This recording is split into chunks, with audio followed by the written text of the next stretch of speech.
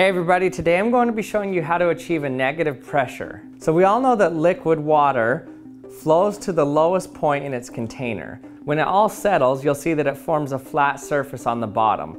It all flows to the lowest point in the container. So if I had a tube coming out the bottom here, you'd expect the two levels of liquid to be exactly the same, as you can see in this experiment here.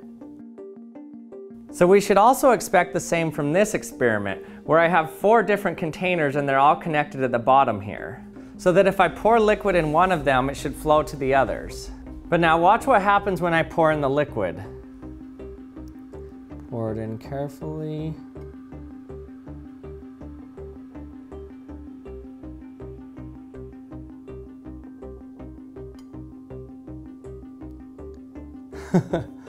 Look at that. So now let's zoom in so you can see what's going on here. So you can see if I draw a line here, they're all connected at the bottom, yet these liquids don't all come to the same level. They're all completely open at the top. Okay, so what just happened here is extremely interesting. Remember that at all locations in these liquids, the pressures have to be equal at any horizontal surface. So at the bottom of here, they're all the exact same pressure. If they weren't at the same pressure, then there would be a flow happening, because pressure always causes a liquid to flow from high pressure to low pressure. But there's no flow happening, so that means at any point, if I were to draw a line here, all of the pressures across all 4 of these tubes would be equal. So we know that if I were to draw a line across all 4 of these tubes here, all of these pressures would be at a positive pressure relative to the atmospheric pressure. And it's positive because as you go further down in a liquid, the pressure increases. Like when you dive down in the ocean, the pressure gets more and more the deeper you go. And as I increase in the water level, right when I get to this air-water interface here, and I draw my line across here on the big tube, that's where I know it's at atmospheric pressure. So we know that as I went from down here to up here, the pressure decreased more and more and more. And we know that right here, we're already at atmospheric pressure. Well, that would mean if I keep going up, I'm going to get a negative pressure, meaning a slight vacuum in the liquid. So this means that if I were to actually be able to measure this pressure in this small tube here, I would actually get a slight vacuum, a negative pressure relative to atmospheric pressure. So that should be really weird to you. That means that this small liquid gas interface here, the 2 pressures aren't equal. It means that the gas pressure is higher than the liquid pressure, as opposed to this tube where the liquid pressure and the gas pressure are exactly equal right at the interface. And to prove this to you a little bit, look at the curvature of this meniscus here. The meniscus is right where the liquid and the gas meet on the glass. You'll notice that it has a familiar shape. It's almost as if a balloon is being blown up. Notice how it has the exact same shape as this. So the reason this has the exact same shape as the meniscus, because the balloon is at a higher pressure than the tube, and so it's bowing out because the pressure is pushing it downward. So it's able to hold it better near the edges, but not as much in the center. And that's exactly what's happening in the meniscus. So in the meniscus, the air is at the higher pressure, and the liquid is at actually a lower pressure. And so the air is pushing down. And the air is pushing down into it because it's had a higher pressure going into a lower pressure.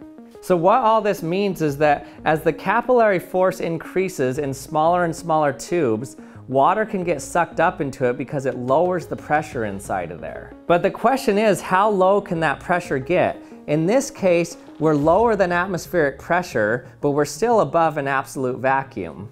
So what is the highest that that liquid can actually get? Well, I showed in a previous video, when you lower the pressure of a liquid, it boils at a lower temperature. So what that means is that we might come to a limit when you reach the boiling point of water at room temperature. So that would mean if you got your tube longer than 10 meters, then at the top, you'd be below the boiling point of water, and so your water would start to boil, and once it's boiling, it just creates water vapor, and so you wouldn't be able to pull it up anymore. That's why around the limit of straws is around 10 meters. Once it's past 10 meters long, then you can't suck up any more water.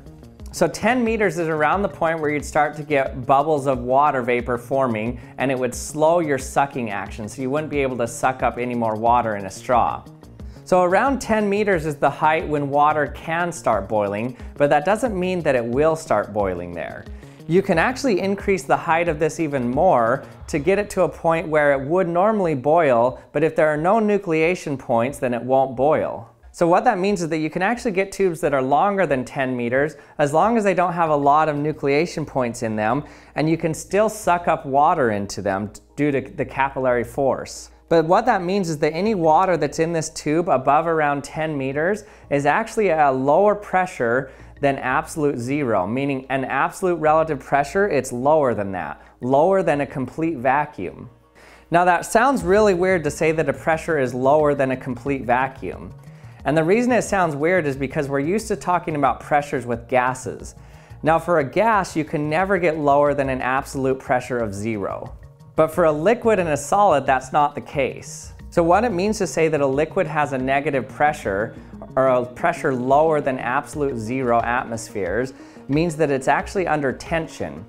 Now we're used to saying that solids can be under tension. You can pull on them and they usually can hold themselves together.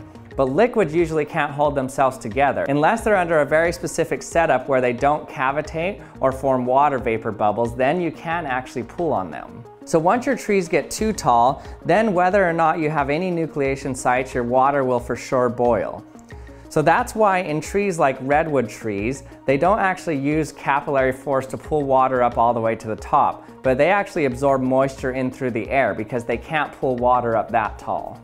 Now if you want to learn more about trees and capillary action, Veritasium did an extremely well-made video on this around 7 years ago. You should go check it out. Now this capillary force happens whenever a liquid adheres to the surface of some solid. Now this capillary action is happening because on the smaller tubes there's more surface area to volume ratio, and so it can adhere to the surface better and it pulls it up the tube.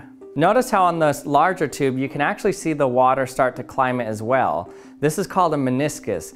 It's a curvature that you see in the liquid due to the adherence of the water to the side of the glass. So basically the side of the glass pulls it up. So when you have mostly sides of glass compared to the volume, then it can pull it up even more. So the smaller the tube, the larger the rise in liquid that you're going to get. Now what's really cool about this once I dump it out is notice that the amount of liquid that's left suspended in each of these tubes is about the height of liquid that was above where the liquid level was in the large tube. What that means is that for this size of tubing, this column of water is about the weight that it can hold above atmospheric pressure. For this one it's just a little bit, but for this one it can hold a large column. Notice there's nothing below it keeping the liquid in there except capillary force. Hey everyone, thanks for watching another episode of the Action Lab. I hope you enjoyed it. If you did, don't forget to subscribe and don't forget to hit the bell to be notified when my latest video comes out. And if you have any questions or comments, let me know in the comments section and I'll try to get to them. And thanks for watching, and I'll see you next time.